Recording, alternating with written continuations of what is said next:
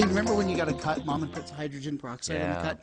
That's because hydrogen peroxide is water and oxygen. It's H2O2. So when it reacts with that blood, you see a little bubbling. That's oxygen. Effervesces kind of. So I can make that happen with a catalyst. So I have some of the hydrogen peroxide here. I have a catalyst called potassium iodide. That's what this is.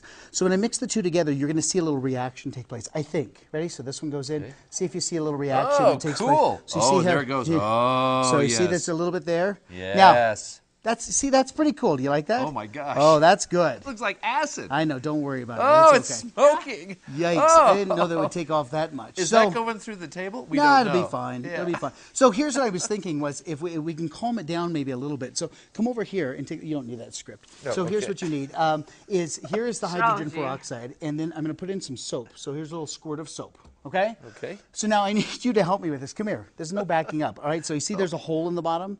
So you're going to hold this right above the... Well, here, I'll do the first one, then you help me with the big one, if we get that far. Okay. So I'm going to pour this in. Now that hydrogen peroxide is going to decompose with oxygen bubbles, and let's see what we get. Okay, you ready? All right. So this kind of goes in here like this, and we cover it up. See what we get. Watch this. Ready? Oh!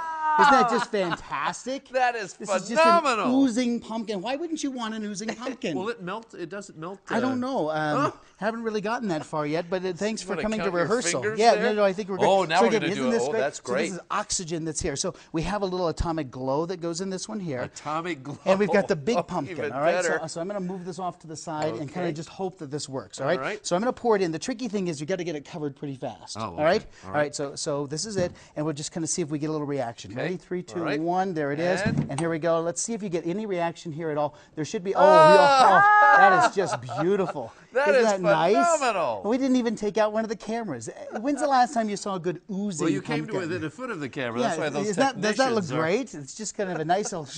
Now, this is one of those great. things that chemistry teachers would do. It's not something you'd really do at home. So we do it here on 9 News so you can kind of see it. But it uses hydrogen peroxide, so it's strong.